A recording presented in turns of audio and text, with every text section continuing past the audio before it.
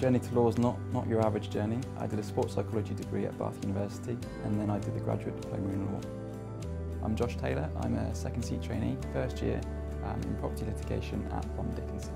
The graduate diploma in law did prepare me for practice. It's tough. It's all about balancing workloads and prioritising work, which essentially is what you do in the training contract. So it's a good preparation.